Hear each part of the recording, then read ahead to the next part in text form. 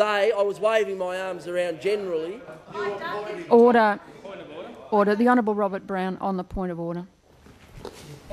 Madam Deputy Chair, I don't have a thin skin, but when a guy looks at you and points at you and says onto the record in this House, they took $1 million kickback, to me, that is impugning my reputation, mate. Now, you either withdraw it here. I mean, unfortunately, we're in a modern era, so I can't take you outside and beat you to death. Order. Order. Excuse the me, Honourable.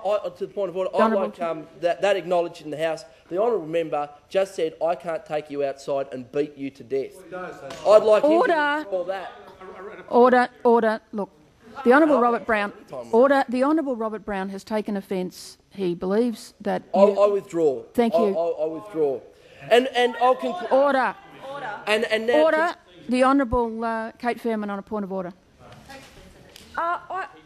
I think the Honourable Robert Brown just said something highly offensive to the Honourable Jeremy Buckingham, actually, and that also, with respect, Madam Deputy President, that no, he hasn't. That also has to be dealt with.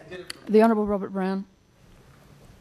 Yeah, thank you, Madam Deputy Chair. I lost my temper. I'm sorry for what I said during my Thank you, Mr Brown. Now, can I just ask all members to facilitate a civil debate for the remainder of this debate on this bill? Well, it's Jeremy certainly Buckingham. a passionate issue, and the communities of New South Wales are watching this, and it goes to the culture and nature of this organisation that so readily they make. That's the second time I've had a death threat from the Shooters Party in this House, and it'll be interesting to see how we go with the interference of shooters. Order. Order. Time is expired. The Honourable Peter Primrose.